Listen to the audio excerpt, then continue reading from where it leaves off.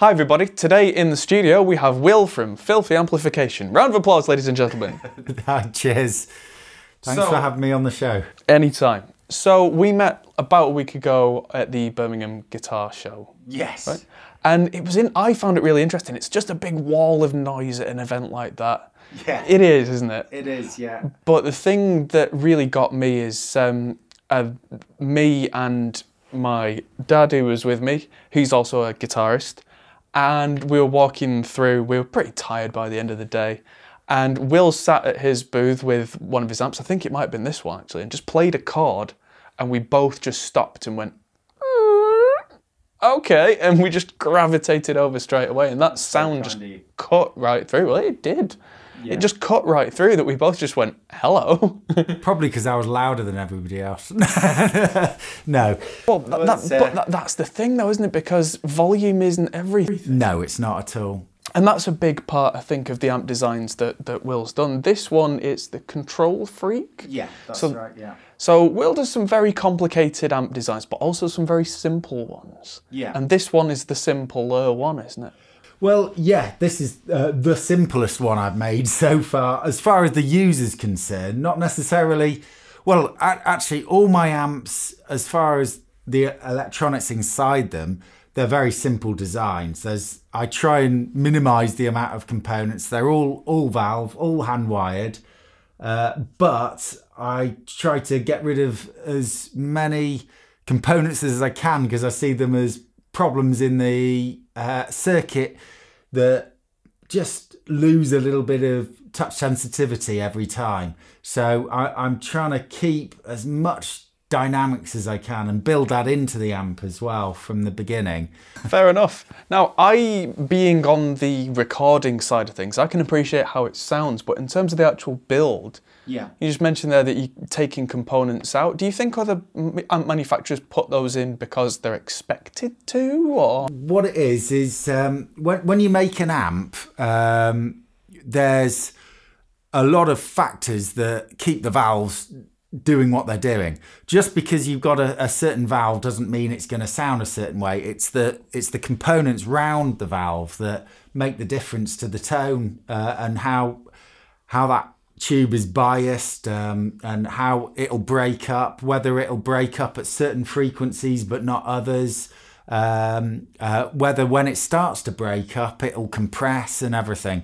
But there are a lot of components people put in for electrical stability, so to stop parasitic oscillation and things like this. So you're getting technical now, but they have to be in an amp really to stop it going wild. When I tune my amps, I try and get them to be on the verge of that oscillation to keep the clean sustain high. So before it distorts, this amp's already got a lot of sustain compared to other clean sounding amps, but as it distorts, it gets even more sustain, you know. But part of that is the fact that I tune it electrically, so it's about to go crazy and start destroying itself, you know, but not quite. I mean, I have some experience again on the recording side. Mic preamps are a very similar thing to this. That, like, you know, the most popular one's the Neve 1073. Yeah.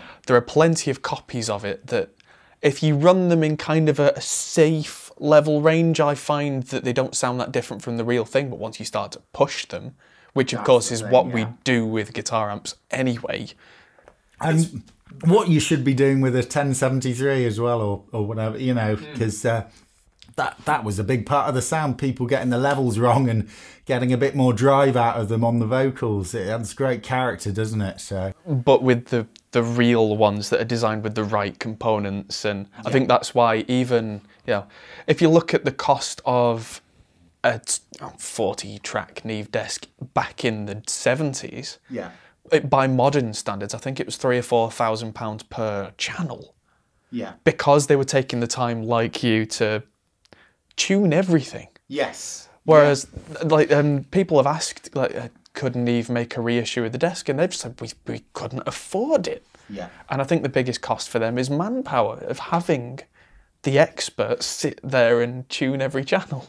Yeah, yeah. That's the thing. The human ear is the best thing. And you've also got to work, if you're involved in playing guitar, study a little bit of sound engineering too. Obviously you have, and I have. And that's another thing that we should mention, is that Will was a trained sound engineer as well. Well, yeah, didn't do a huge amount of it, but still not as much as you anyway. But it's still always been a hobby my whole life, and but it's enough that you've developed the ear for it. You know what you're listening for. And also, you said about my amps cutting through. That I try and design them to cut through in a mix and work in a mix, because I mean that's been part of my whole problem with the whole tonal journey I went on before I started making these amps. Was, you know, sometimes I could get a great sound playing on my own, and then I'd go and play with the band and it'd disappear. I'd be, where's all that bass gone that I thought was amazing? And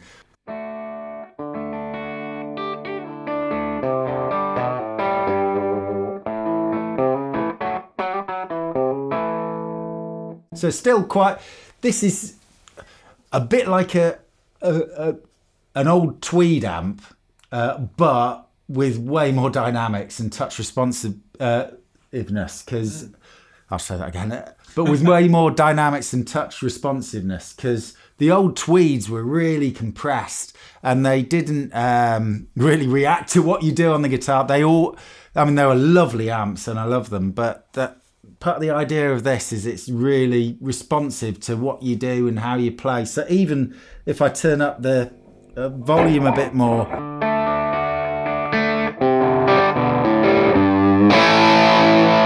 you know, so just by how I'm hitting it, it'll clean up or distort a lot by how hard you hit it. But so I go to the middle position, out of phase, turn them back down to about 7 each.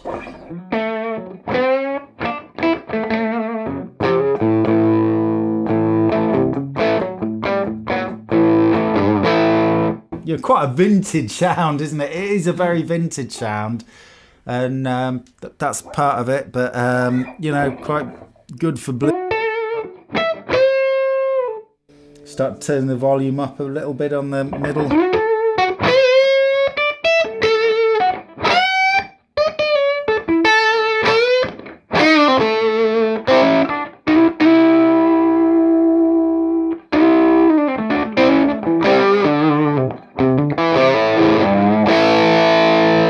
But, you know, it'll go to kind of ZZ Top level.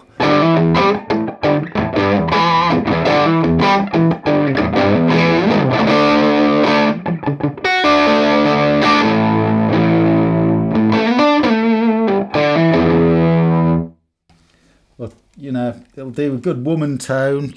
Yeah.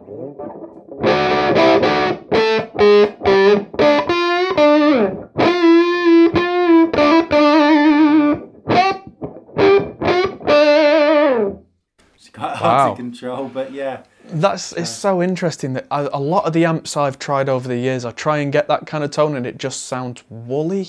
Yes. So I think the reaction between the pickups and the electronics and the amp's front end, it really is the key. But yeah, it's mad.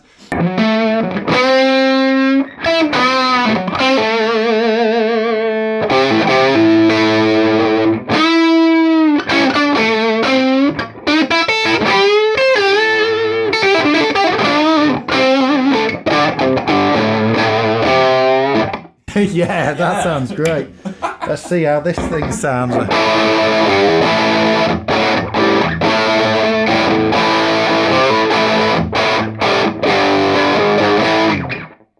Yeah, great classic rock sound. You wouldn't get that out of a normal Tweed though, would you? No.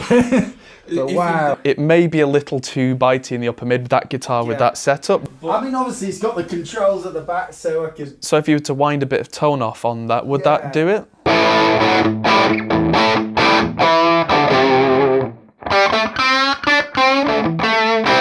I think that's just biting nice there, isn't it?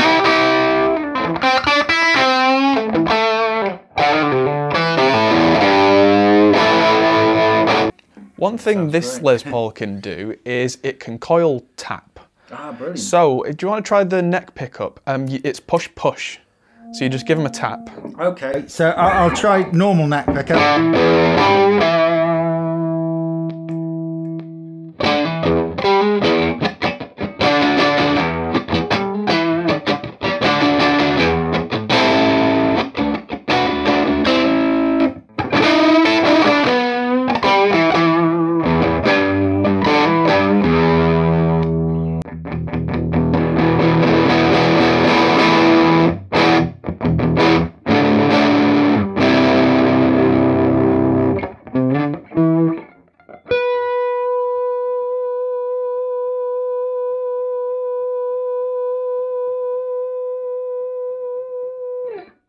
Wow. That wasn't a feedback note, that was a natural... There was a bit of feedback in there as well, but yeah, But it's on that blooming point. yes, exactly.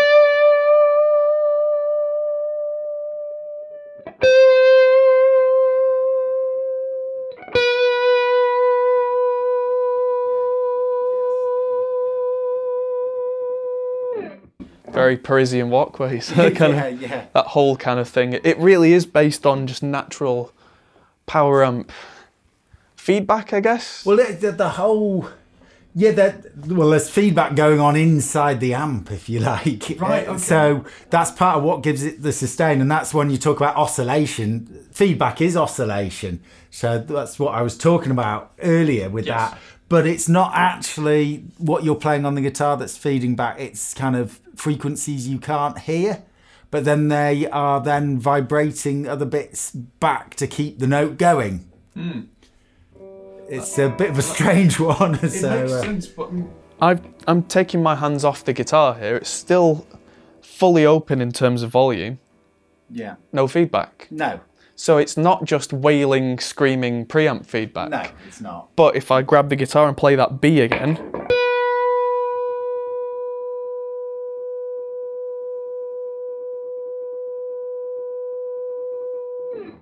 Yeah. that's incredible. Yeah.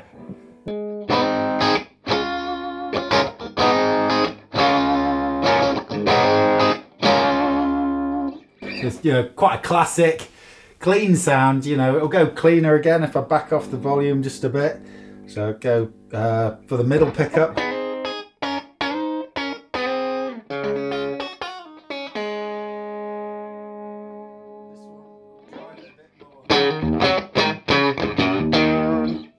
Go for a bit more gain to show... Yeah, push a bit more gain on the amp itself. Yes.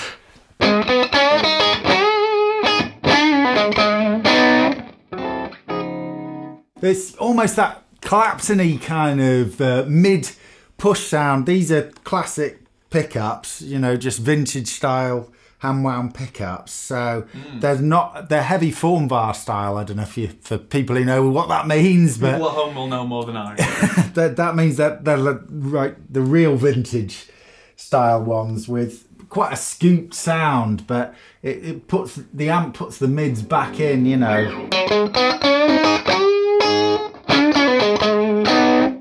Something that's just come to mind with that tone and that amp is pedals. Something we briefly talked about last time I saw you, that an amp like this takes pedals not just well, but it really does a lot more than a lot of other amps would. Yeah.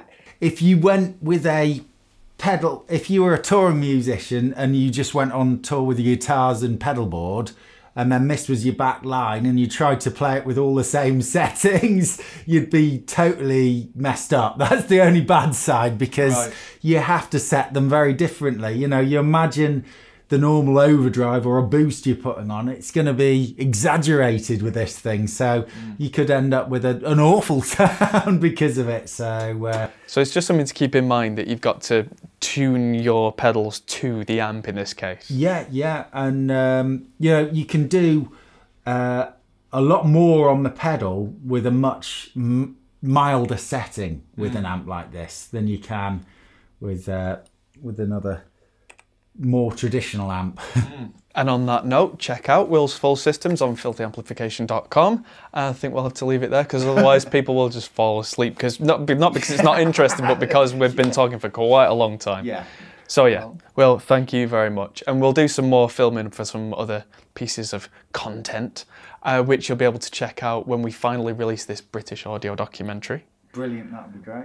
And yeah, stay tuned for more videos on the channel, and we'll see you in the next video. Cheers. Bye. Thanks a lot. Bye.